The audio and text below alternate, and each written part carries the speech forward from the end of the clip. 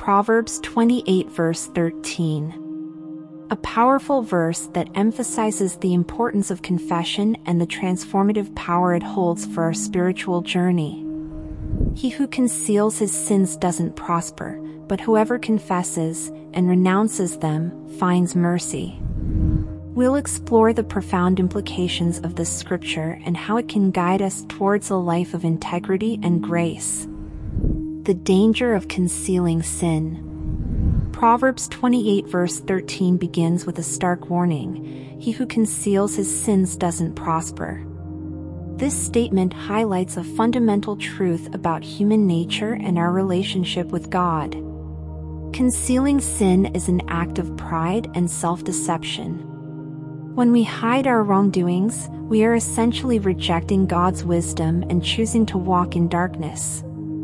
In the Bible, several examples illustrate the consequences of concealing sin. Consider the story of David and Bathsheba in 2 Samuel 11-12. David's attempt to hide his sin led to a series of tragic events, including deceit, murder, and the death of his child.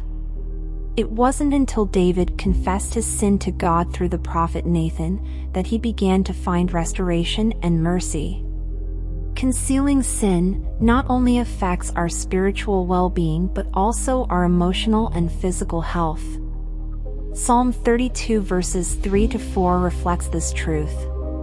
When I kept silence, my bones wasted away through my groaning all day long. For day and night, your hand was heavy on me, my strength was sapped as in the heat of summer. Holding on to unconfessed sin creates a burden that can weigh heavily on every aspect of our lives. The freedom of confession. The second part of Proverbs 28 verse 13 offers a solution. But whoever confesses and renounces them finds mercy. Confession is more than merely admitting our wrongdoings. It involves a heartfelt acknowledgement of our sins before God and a genuine desire to turn away from them. The act of confession is liberating. It frees us from the chains of guilt and shame that sin imposes.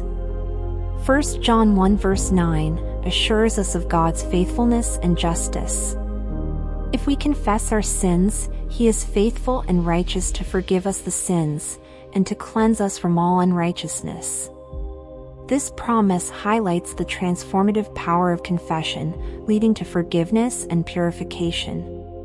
In James 5 verse 16, we are encouraged to confess our sins to one another and pray for each other so that we may be healed. This communal aspect of confession fosters accountability and support within the body of Christ. It reminds us that we are not alone in our struggles and that through mutual encouragement, we can overcome sin and grow in our faith. The process of confession. Recognition. We must first recognize our sins and acknowledge them. This requires a humble and honest examination of our hearts and actions. Psalm 139, verses 23-24, is a beautiful prayer for this purpose. Search me, God, and know my heart. Try me, and know my thoughts. See if there is any wicked way in me, and lead me in the everlasting way.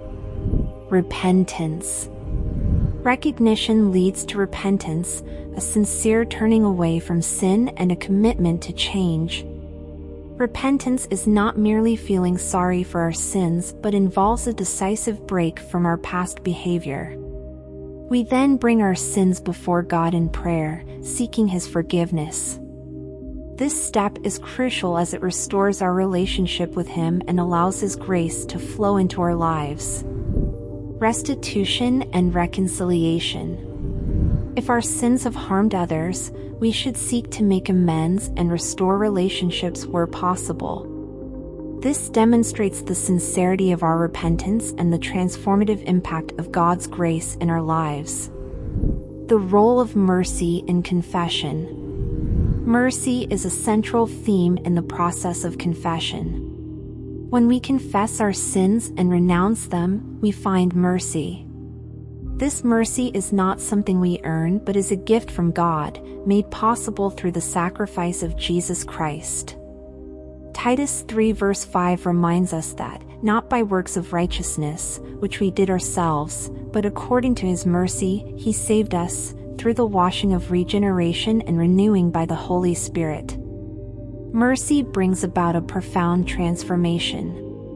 It lifts the weight of guilt and shame, offering us a new beginning. Psalm 103 verse 12 beautifully illustrates God's mercy. As far as the east is from the west, so far has He removed our transgressions from us. This divine mercy assures us that our sins are not only forgiven but also forgotten, allowing us to move forward with a clean slate. Living in the light of confession. Living in the light of confession means embracing a lifestyle of honesty and transparency before God and others.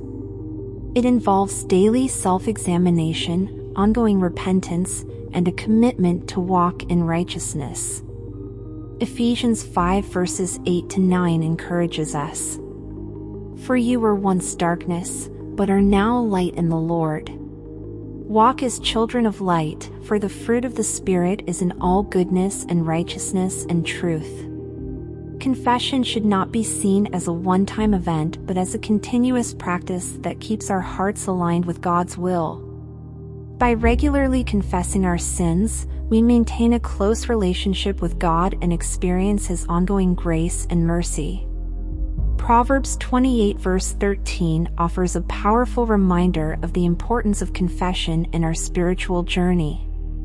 Concealing sin leads to spiritual stagnation and emotional turmoil, while confession brings freedom, forgiveness, and divine mercy. Amen. Thank you for joining us. If you found this study helpful, please like and subscribe to our channel for more Bible studies and reflections.